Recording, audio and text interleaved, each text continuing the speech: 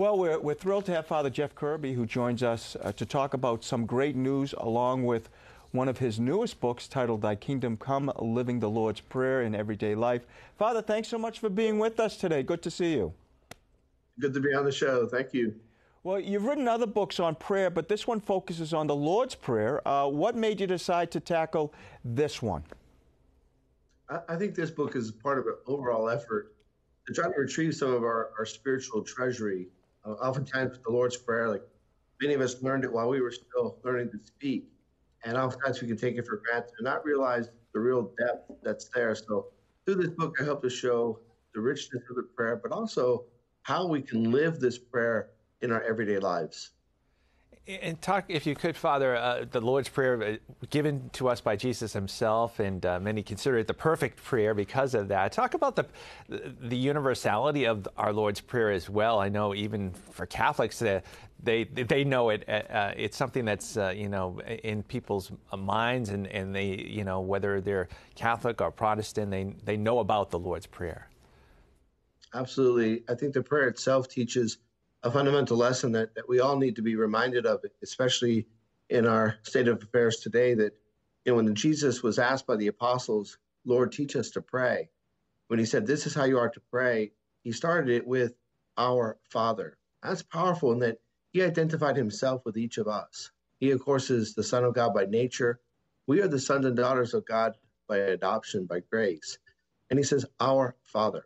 So he associates himself with us and all of us together, which means we are brothers and sisters to one another, which means we owe one another the respect to each other's dignity, and we owe each other a basic civility.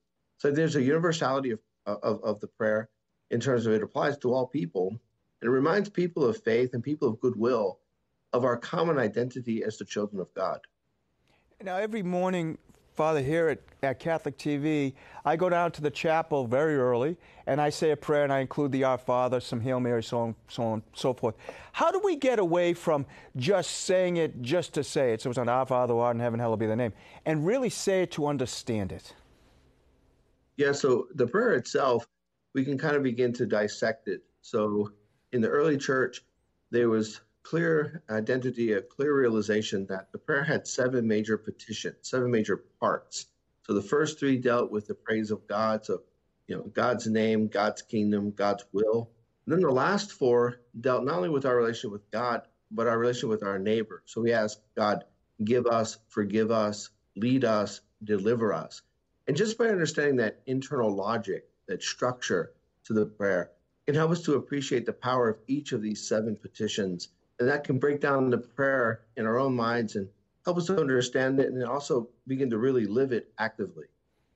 In your book, you connect the prayer to everyday life. Tell us about that approach. Yeah, so at the end of each chapter, so most of the chapters follow those 7 petitions of the prayer. And in each chapter, as we talk about the petition, so what does it mean biblically? What does it mean in terms of our tradition as Christians? But then also, each chapter concludes with what I call a school of discipleship, which means how do we live this?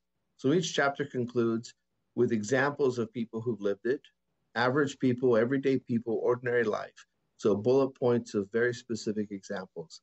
Then there's an examination of conscience, and then there's a prayer, and then there's an example of how this petition of the Lord's Prayer relates to the Beatitudes, the gifts of the Holy Spirit, the principle of Christian virtues, and then the opposing vice, like what tries to rob this from us? What tries to take this glory of this particular prayer from us? So just each part of that school of discipleship is really just meant to break down the prayer and really apply it so someone can say, wait a minute, this can actually help me. This is actually really good stuff, right?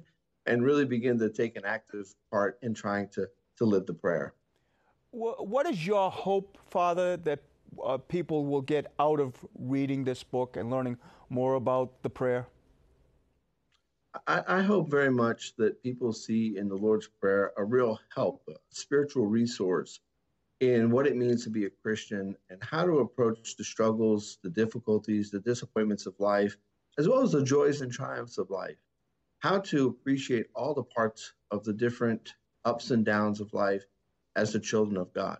And really see that the Lord gave us this prayer to help us, to guide us and to show us how we are called to live as the children of God. He is the Son of God, took on our human nature in order to show us how to live.